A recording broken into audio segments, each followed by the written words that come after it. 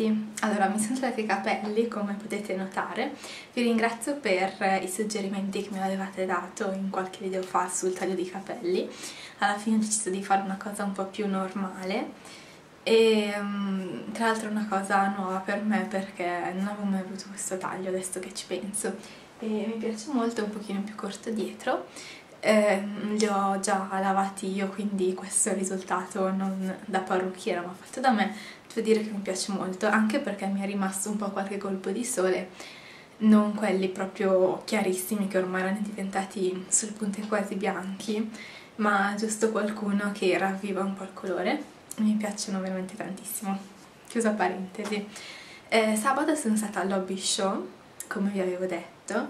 Mi dispiace che non sono riuscita a mettermi d'accordo con alcuni di voi che mi hanno scritto, ma non avevo proprio letto i vostri messaggi e tra l'altro fino all'ultimo non sapevo esattamente il giorno in cui sarei andata e quindi alla fine non ce l'abbiamo fatta ad accordarci, mi spiace, però ho già visto che c'è un'altra fiera, vediamo se ho qua il foglietto.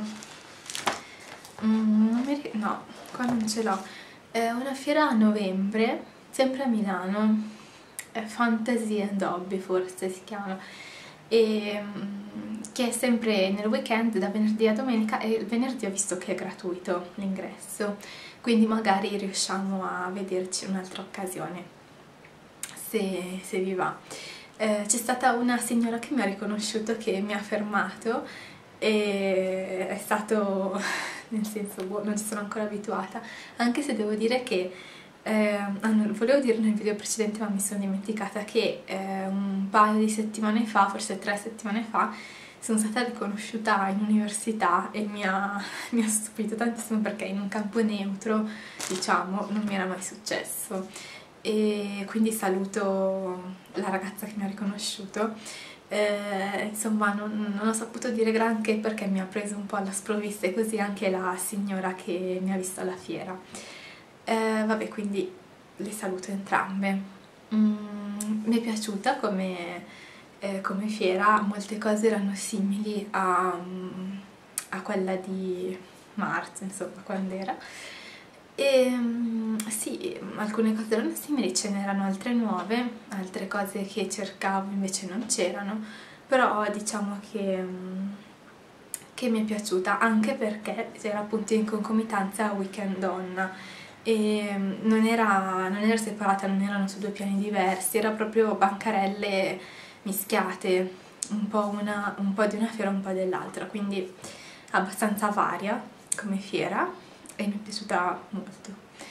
Ho comprato qualcosina, non esageratamente, tra l'altro sono rimasta scioccata da in alcuni negozi, per esempio di Bijou, c'era la gente con dei carrelli, dei cestini strapieni, veramente, che faceva delle spese assurde, e mi sono un po' stupita, perché comunque ok, puoi trovare qualcosa di particolare che magari non trovi da altre parti, però non mi sembra che proprio ci siano, soprattutto anche con l'offerta che si trova su internet, non è che ci fossero dei prezzi iper convenienti da fare scorte per anni e anni, anche perché poi appunto tra 6 mesi c'è ancora, quindi mi ha un po' stupito vedere queste hobbiste così agguerrite, e io con i miei 2 pacchettini, però insomma va bene anche così.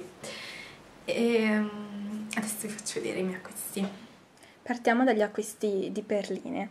Allora, a dire il vero, le uniche perline che ho preso sono queste qui, che ho preso da Filincanto, e il prezzo di tutte le perle, non solo di quelle fatte così, era di 6 centesimi al grammo, e come minimo dovevi prendere 50 grammi di perle.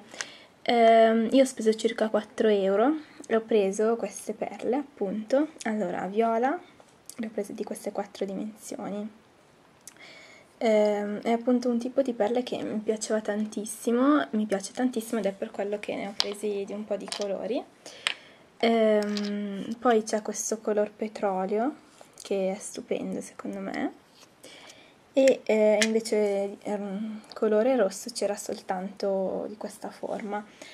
Io ho preso in totale 21 perle, quindi ho fatto il calcolo, più o meno in media mi sono costati, ogni perla mi è costata 20 centesimi.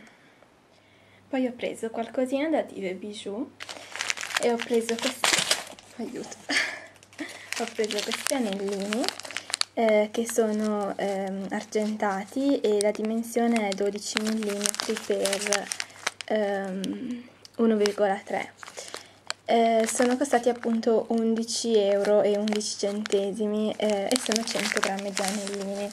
Sembra tantissimo come prezzo, però effettivamente sono veramente tanti anellini.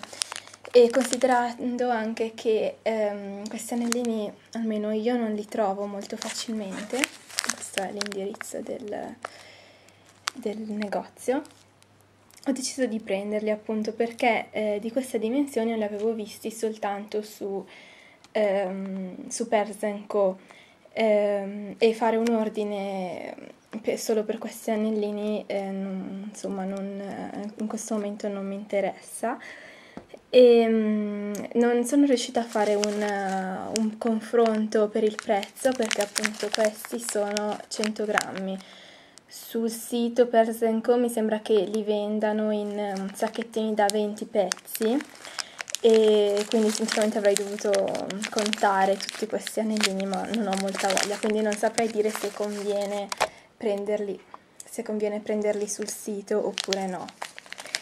E poi ho preso dei moschettoni, ho preso sia questi argento che questi invece nickel, che sono più scuri, e il prezzo è uguale appunto 6,07 € e sono 100 pezzi, quindi anche qui ho fatto un po' una scorta di moschettoni. Poi ho preso questo charm a forma di nota musicale che mi è costato mi sembra 1,30 € in un negozio dove ero già stata al precedente hobby show, avevo già preso altri charms carinissimi, ed è questo qui. Poi c'era questo negozio Agostinelli che vedo che è vicino a Roma, se vi interessa, un negozio che vendeva tantissime cose in legno. Ecco, vedete, non so esattamente che cosa sia questo coso.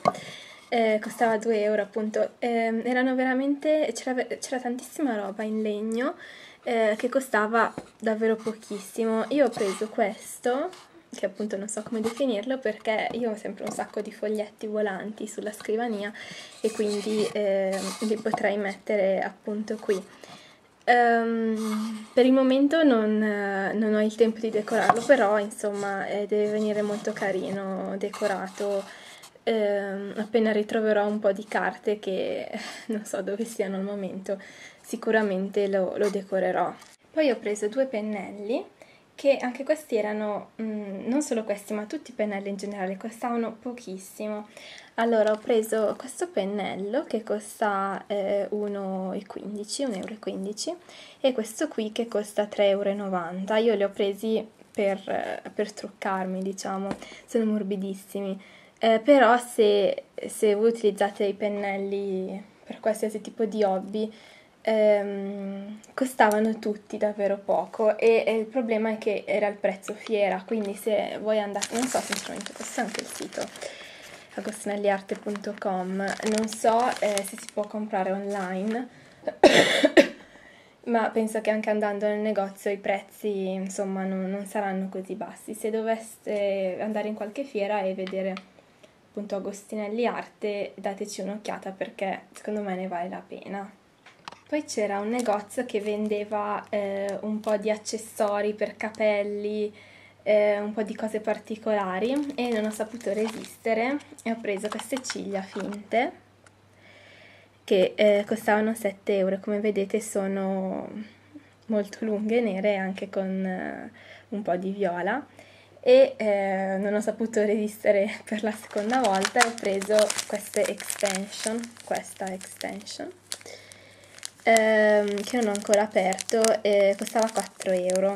È molto lunga, costando così poco non avrò problemi insomma a tagliarle, farle della giusta misura. Non ho capito ancora come metterle, perché quelle che avevo io avevano una mollettina, una clip che si apriva. Qua invece vedo solo un pettinino, boh, non capisco, vedrò. Comunque ecco, qualche occasione particolare. Se non sbaglio questo è tutto quello che ho comprato. Poi mi hanno dato, aiuto non lo vedo più, ah sì, questo campioncino di sapone di questa marca che ho preso anche un catalogo. Il sito, cioè sì, Tyrants.it, e fa appunto cosmetici naturali. Ora ci darò un'occhiata. E poi c'era anche uno stand della Maybelline che dava alcuni campioncini gratuiti. Allora vi faccio vedere i campioncini. Questi sono delle mousse fondotinta, blush e ombretto, poi 2 fondotinta. La tonalità anche di questo è sempre Sand Sable numero 30, e poi questi campioncini di Color Sensational di rossetto che io avevo già provato un po' di tempo fa, sempre tramite campioncino, e devo dire che ho preso tantissimi di questi campioncini perché vabbè, io odio L'Oreal, quindi derubiamoli.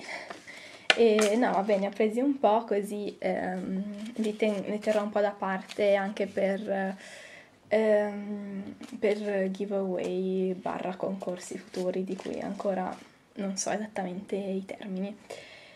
E mi sembra che sia tutto.